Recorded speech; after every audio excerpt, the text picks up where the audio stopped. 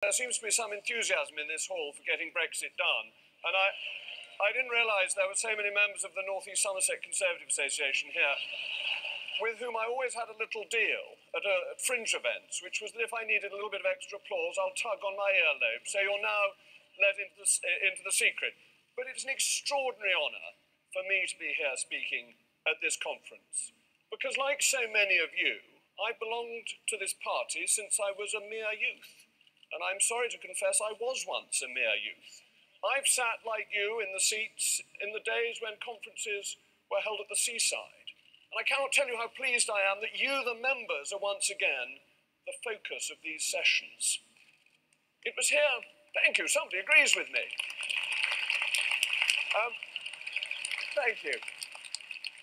It was here in Manchester that Disraeli captured the essence of conservative principles in his 1872 speech at the Free Trade Hall, which lasted, out of interest, for over 4 hours.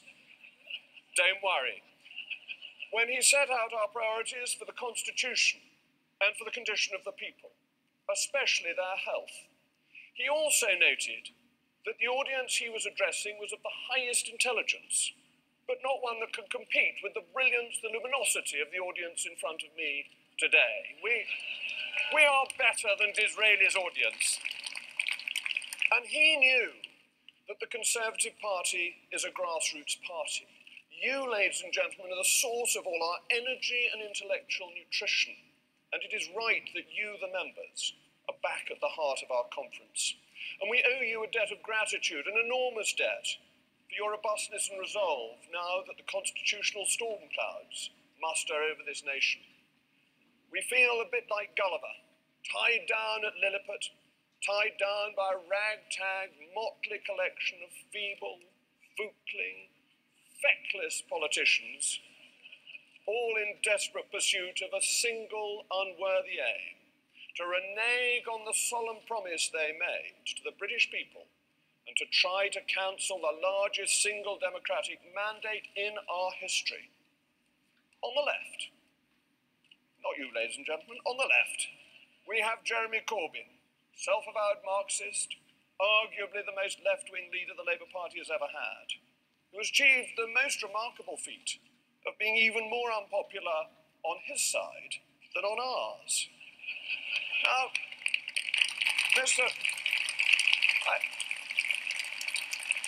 I never thought I'd get such applause for Jeremy Corbyn at a Tory Party conference. Mr. Corbyn would have the public believe that he is a man of principle.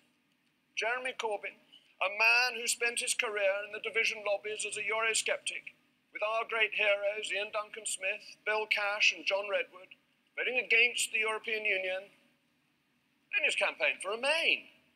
And now Corbyn's Surrender Act simply offers more confusion and delay at a cost of £250 million every week. This from the gentleman who has spent the last 2 years demanding an immediate general election, only now to run away from an election once it was offered to him as a model of Georgie Porgy, who will remember Georgie Porgy, pudding and pie, kissed the girls and made them cry. When the boys came out to play, Jeremy Corbyn ran away. He is a man who claims to have spent his entire career fighting racism, only to allow such virulent anti-Jewish racism to proliferate in the Labour Party that under his leadership, it has become the second party in this nation's history after the BNP to be formally investigated for racism.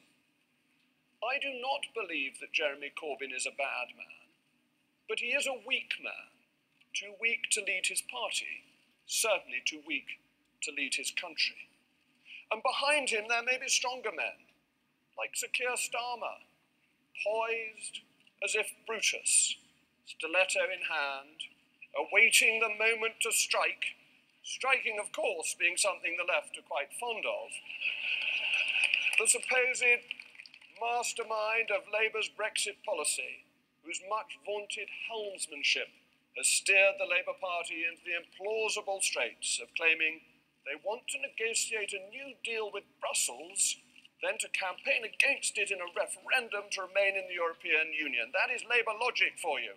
In friendship false, implacable in hate, resolved to ruin or to rule the state.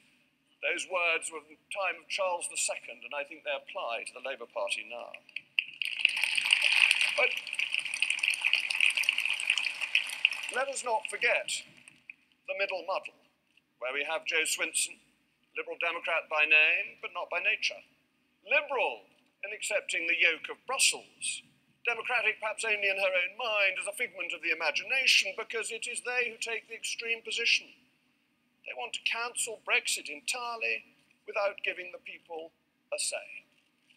And then on the right, we have the in many ways admirable Nigel Farage, who sent to Brussels, I think, the finest politician we have ever sent to the European Parliament, in the form of my sister.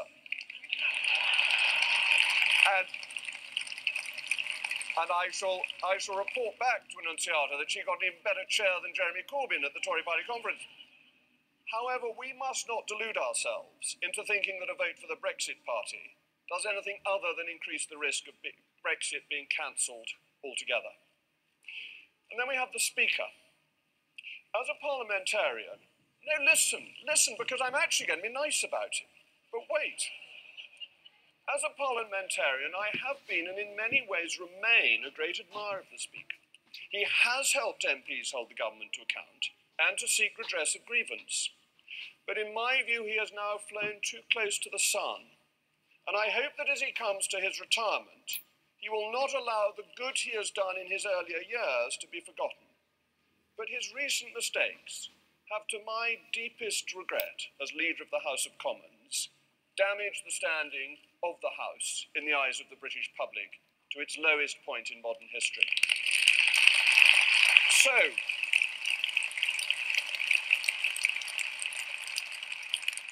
So how can this impasse, created by Mr. Corbyn and friends who wish to cancel the referendum, be resolved? Well, it's simple. And this is a Tory Party slogan that goes back to Lord Randolph Churchill. We must trust the people. The people have spoken. Ladies and gentlemen, you have spoken. We are not your leaders from on high, we are your servants. And it is our responsibility to do what you have willed. Parliament has promised to do it.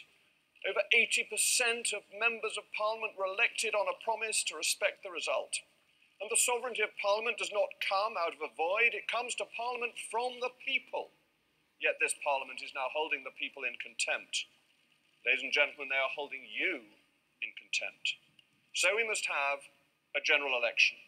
It is time for a new Parliament. A new egg must be laid that is not addled as this one is.